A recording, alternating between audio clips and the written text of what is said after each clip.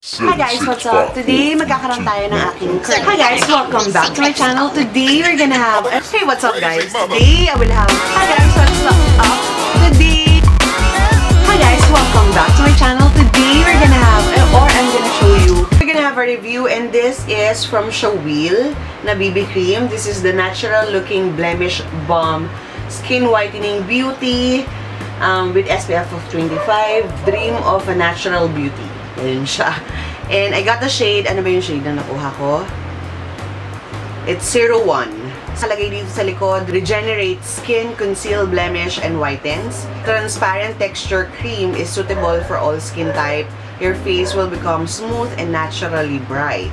Nourishes skin while applying and makes skin look radiant and healthy. Protect your skin from sun rays 30 times longer than normal. Nakalagay dito, it has a yellow undertone. So, tingnan natin. Ito yung itsura niya and let's open it. Kasi hindi ko pa ito na-open. It's 45 ml of the product. Pili ko tong product na to for 168 pesos. So, pag binuksan nyo siya, ito siya. Tcharing! I like the packaging. As you know me guys, gusto ko yung mga compact na ganito. Let's try this. On this side muna. And then, tsaka natin gawin yung left side. Yan. Ito ang 001. Ano siya eh? Medyo yellow undertone naman siya, pero whiter. Medyo parang mas maputi ito sa mukha ko. Let's see, let's see.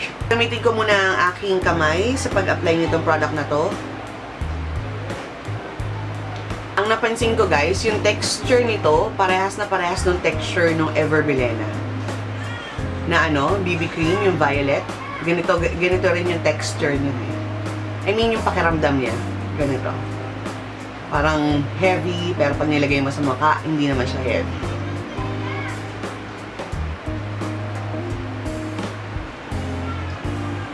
Kita pa rin yung aking redness sa aking cheeks. So, kung may redness kayo, medyo hindi niya matatakpan. Medyo, ano lang siya, hindi siya nakakapag-cover ng intense red. Like, as you can see, kita pa rin yung redness ko here. And dito, ganda niya yung itsura ng putis ko. LBB cream to, and expect ko na ang tendency niya, magbo-bloom siya ng face. And it does really blooms the face. Tingin ko, mas maganda to with a sponge. Kasi, medyo thick yung consistency niya eh. Mas madali nga siya i-blend. Kasi medyo, nung ginamit ko yung kamay ko, may fogging ako na naramdaman. Nung unang application, katulad nito, unang application ko, medyo parang maputi siya. Pero ito, like this side, nag-set na siya. So, it naturally blends on the skin. And I like it so far. Kasi hindi siya mabigat sa katawan. Sa mukha, meron ano lang, sticky feeling kahit nag-set na siya on this side. Medyo sticky pa rin yung pakiramdam niya. And it's not heavy. Maganda yung itsura niya. On natural lighting. Natural lighting dito. Kasi medyo iba rin yung translation sa camera minsan eh. So, on natural lighting, maganda siya tingnan. Medyo natural lang siya tingnan. I'm gonna do my makeup guys and get back to you after. So, you can see, ang ganda niya. Nung sinet ko siya ng powder, mas gumanda siya. So, ang ganda niya tingnan. Sobrang ganda niya tingnan. In terms of glow guys, yung parang dewy, hindi siya ganon. Pero, itsura ng skin ko, very blooming. Ganon siya. Dewiness, wala. Kasi usually, ang BB cream ganon eh. Medyo may radiant siya, parang ganon. Ito, it's radiantly beautiful with a heart. Ang ganda niya, ang ganda itsura ng tingnan. Parang ang effect niya sa skin ko, parang foundation, pero hindi naman talaga foundation. Alam niyo yun? At it doesn't cover up yung kanyang blemishes. Pero yung pagka-blooming niya, ang ganda. It's a matte finish. Kasi as you can see, wala siyang dewiness. Talagang totally matte siya. It's now, ayan, 11:10 ng umaga. And I'll update you guys later on. 3:35 ng hapon. And still okay. Medyo may shine lang ako dito sa area na to. At saka a little here. Pero okay naman siya. Ito lang nabobother ako. Itong kintab ko dito, nabobother ako. Ilang hours na ba? 4 hours? I think. Hindi ko naramdaman na oily ako. Wala kang mararamdaman na oily sa kanya. Ganda na ulit, oh. Kanina kasi parang itong area ang pangit tingnan talaga. Ito yung oil na produce ng skin ko, medyo marami. Babago yung kutis ko. Dati I used to be so oily, ngayon medyo controlled na yung oily oily skin ko. Pero, again, may mga products na sa dyan lumalabas yung pagiging oily ko. Pero this one kasi, what I love about it is that hindi ko naramdaman na oily ako. I don't know if it's a good thing or a bad thing. Kasi may mga produkto na ramdam mo. Sandali, minamantika na ako, ganon yung pakiramdam mo. Pero this one, it didn't make me feel na oily ako.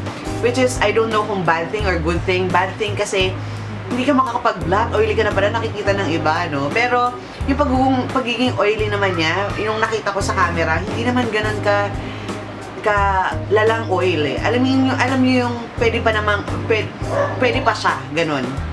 So, in 4 hours time, if you guys are oily, at hindi nyo mararamdaman sa produkto to na you are oily eh. So, what you can do is you have to check it out. This one, it tends to oil up, pero hindi ganun kahalata. Like, yung mukha ko kanina, nakita nyo naman, di ba? Yung oil nun, hindi nyo akalain na ganito karami na pala. So, I think parang medyo nakokontrol nung BB cream yung itsura nung pagiging oily. So far, it's still okay. Like, it's still blooming. Ang ganda pa rin ang itsura niya, as you can see. Ganda pa rin ang itsura niya. Even in real lighting, it looks so cute. It's so pretty. And, yun. Basically, guys, that's it for my update. I'll see you guys later for my final thoughts. Hi, guys! It's now... This will be my final update. And, ano oras na ba? 6:55 ng gabi. And so far, ito na itsura ng aking BB cream. And magbabla tayo kasi talagang makintab na yung aking mukha. Etong remaining na, kasi kanina, nung nag-update ako sa inyo, I have a meeting. So, I have to, nagmotor ako. Nagmotor ako papunta dun sa meeting. And, hagay talaga. Kasi pollution. Kaninang umagang update ko, wala akong wala akong ginawa. Dito lang ako sa bahay. Ito yung produce na oil ng aking mukha. Nag-update ako 4 hours. Tapos, additional 3 hours ngayon. Same total, I have 7 hours wearing this product. Itong product na to, guys, is not, hindi siya masyadong suited for those who have oily skin eh. Kasi as you can see, in 4 hours and another 3 hours, talagang super oiled up ako. And this is what happened. Pero, ang maganda sa kanya, hindi nagbabago yung itsura ng skin ko. Kung ano yung itsura ng skin ko kanina nung in-apply ko siya, hanggang ngayon, ganun na ganun pa rin. Walang changes, the BB cream is still intact. And, yun, again, yung mga redness ko are still seen. So, basically, kung ano yung itsura nung in-apply ko siya kaninang umaga, ganun pa rin yung itsura niya ngayon. Just this to those people na that has drier skin or normal to dry skin. O, ang ganda nung itsura nung BB cream on my skin.